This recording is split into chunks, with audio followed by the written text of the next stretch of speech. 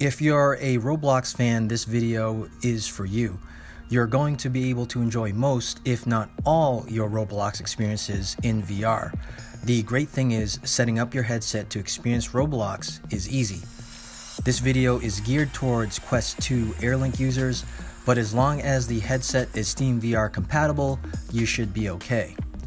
Now, as of posting this video, the VR feature for Roblox is still in beta. With that being said, it works surprisingly well despite it not being a full release. As usual, all the steps are in the description below, including references. And the reason I made this video was because I had trouble getting Roblox to work in VR, even after following the directions that both Roblox and tutorials provided. I definitely put in several hours to try to understand the issue.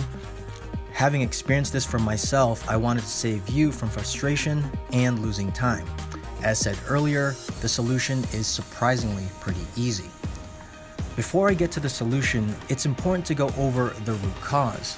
The reason you might have been experiencing issues getting VR to work in Roblox is because the original Roblox launch app did not ship with VR enabled, where there were no settings to toggle it on.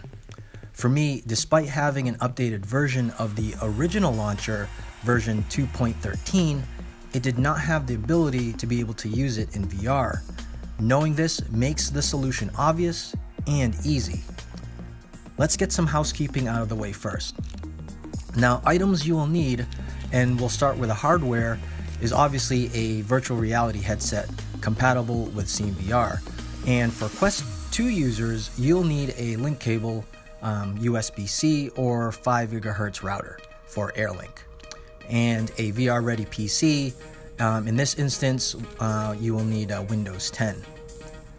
The software you'll need is your favorite or main browser and the Roblox Player Launcher, but I'll talk about this a little more later. And also, make sure to properly connect your headset and PC. As a quick disclaimer, if you don't feel comfortable with navigating through your computer and changing settings, I highly advise to grab someone who does or get a professional. Now, the estimated time to complete is roughly about 10 minutes, and the difficulty is actually quite easy, so there's really not much to worry about here. Now, be aware Roblox will be running on the PC and not on the Quest 2 natively. An important aspect to point out also is that there are two versions of the Roblox app. That's right, 2. As I explained earlier, the original version will not launch in VR. This is where you may have been running into issues the same way I did when attempting to start Roblox in VR. The version I had on my PC, 2.13, that I installed about 2 years ago, despite being updated, launched games natively from the PC in non-VR mode. The other version, the one you want, launches games from your browser. Knowing this key distinction, we can start the first step. Now, if you're starting games from the Roblox launcher on your PC and it doesn't prompt you that it recognizes that a headset is connected, you need to uninstall it. In the search box on the taskbar, type in Add or Remove Programs. Once you see the choices that has a gear and the Add or Remove Programs, click on that. You'll be taken to Settings, Apps and Features, scroll down and look for Roblox. Click on it. The option to modify or uninstall will be made available. Make a note of the version and then click Uninstall. Keep in mind, as of making this video, I was no longer able to get the older version of Roblox, so you'll end up seeing Roblox Player, scrolling down through this menu. The next step, on your main browser, go to the Roblox account login page and log in to your Roblox account. Step 3, in the same window or a separate tab, go to the Roblox download page and download the Roblox Player.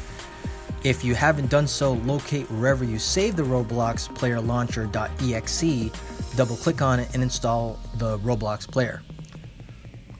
Now, the fourth and last step is make sure that your headset is connecting properly to your PC. Log into your headset and connect to your PC as you normally would.